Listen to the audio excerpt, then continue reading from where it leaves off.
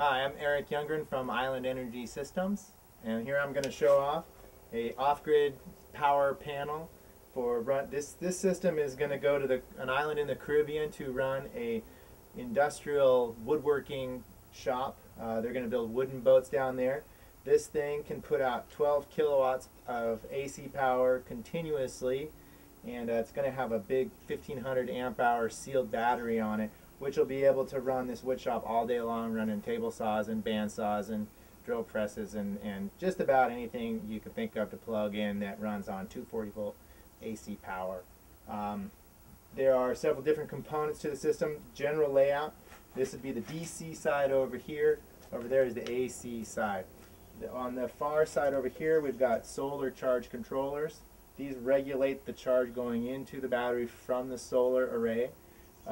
Control the voltage that the battery receives to charge the batteries appropriately and not overcharge the batteries. And these are real high quality, maximum power point tracking charge controllers from Outback Power that make the most out of the solar current that's available from the PV array. This is the DC circuit breaker enclosure that has circuit breakers for the solar coming in, for the charge controllers to the batteries, and then for the inverters coming out of the batteries. It's also got a battery amp hour meter here, which gives us battery voltage, it gives us amperage, current flowing in or out of the batteries, and it also gives a percentage full indicator of where the state of the charge of the battery is. Sort of like a fuel gauge for the battery. Gives you a real quick indication of how fully charged the battery is.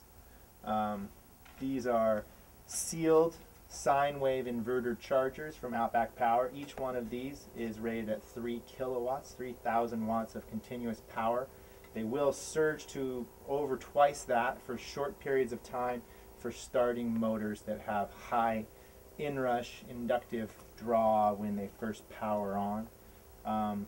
These will operate in 120 volt configuration, 240 volt. They work together in series to make 240 volts, and then they also have, there's a transformer in here which allows them to share the load and to run multiple circuits off of one inverter if the power needs are small, or to bring on more inverters as the power increases, but to not energize the inverters until they are required as an efficiency measure to keep the overall power consumption as low as possible, as far as overhead for electronics, that kind of thing. This is the AC circuit breaker enclosure.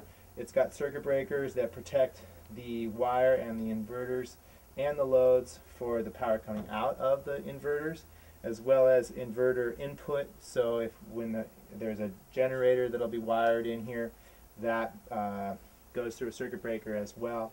There's also a bypass here, so if something goes wrong and you need to run straight off of the generator, you can flip the bypass. That de-energizes the inverters. The inverter could actually be removed from the system, but all the loads will still function as normal with the current going straight from the generator to the loads. There is a remote control. This is called the mate. This is really the brain of the whole system right here.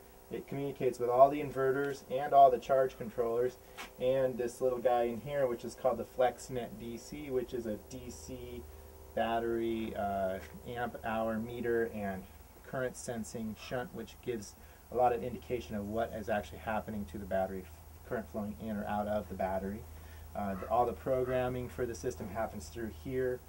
This also has ability to load data to a computer network, and you could even get this on the internet to monitor the system remotely and keep track of a lot of different parameters and data of how the system operates. So an off-grid solar electric system basically has three major components. You got the PowerCenter, which has your PV charge controllers, your inverters, and the various circuit breakers and meters to make all this stuff work together. Then you've got your battery and your solar panels, the PV array.